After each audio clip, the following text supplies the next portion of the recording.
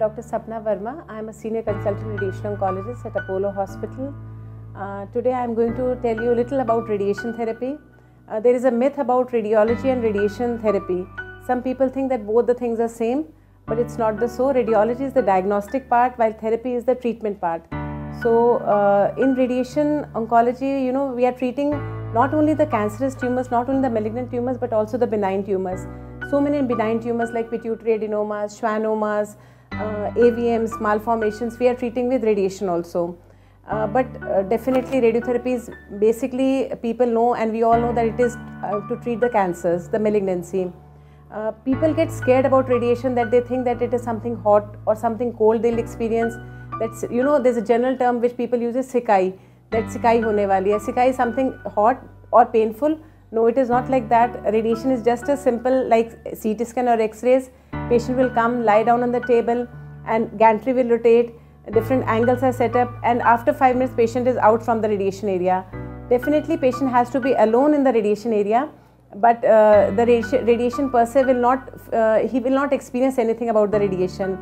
It's the initial treatment time is also very smooth. There is no pain. Patient can comfortably go to their schools. Kids can attend to their patient can comfortably go to their offices. Kids can attend to the schools. Ladies can work in the home. So radiation will not produce any much side effects initially, but later on definitely the radiation has little side effects as per the area we are treating. Like suppose if we are treating the head and neck areas, there will be little difficulty in swallowing or little mouth ulcers. But we are giving the medications for that during the treatment. We will be seeing on the weekly basis. For the local site like breast, there will be little dryness of the skin, erythema, the darkness of the skin, or if in the pelvis there can be little burning urination or little diarrhea. But all these side effects are minimal and they can be easily taken care by because of the technology, that machine, the state-of-art facilities we are providing with, and plus the conservative and symptomatic treatments.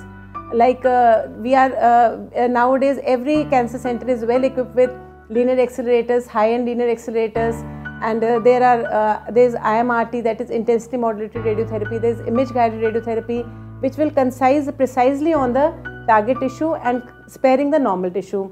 So the side effects are minimal, and whatever the side effects, that can be easily taken care by symptomatic and conservative treatment.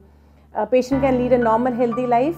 And sometimes radiation is also concomitant is given with the chemotherapy, that weekly chemotherapy is given, while radiation is Monday to Friday, 5 days a week.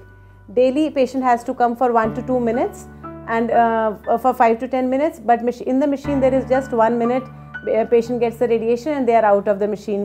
Then they can go back home having a healthy normal life. So what we wish after radiation is that if surgery is required, patient goes on for surgery, and if chemo is required, patient will continue with the chemotherapy. Later on the follow-ups are done. Patient usually lives a healthy normal life with or minimal chronic side effects for radiation also. We always wish them a good healthy life and cure from the treatment. Thank you.